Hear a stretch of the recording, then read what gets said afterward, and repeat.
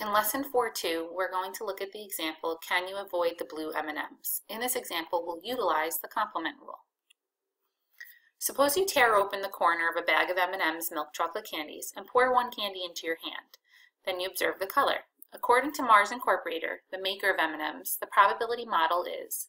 So what a probability model shows us is it shows us the possible outcomes along with their corresponding probabilities. So you can see the probability of getting a blue, an orange, a green, a yellow, a red, or a brown M&M. Part A asks us to explain why this is a valid probability model. There are two things we must check in order to prove that something is a valid probability model. One is that each probability listed is between 0 and 1, and we can see that here through the listed decimals. The second thing we need to check is that the sum of the probabilities is 1. And if you do add up each of the probabilities, that adds up to a total of 1, so that tells us, yes, this is a valid probability model. If the probabilities did not add to 1, then we would know that we have either a mistake in our calculations or that we might be missing, in this example, possibly a color.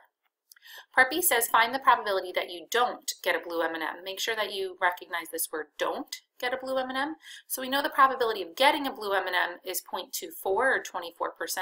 So the probability of not getting a blue, we can use the complement rule here. And the complement rule tells us not getting a blue is 1 minus the probability of getting a blue. So 1 minus the 0.24 tells us the remaining 0.76 are not blue. If you'd like to try more practice with the complement rule, please try exercise 5.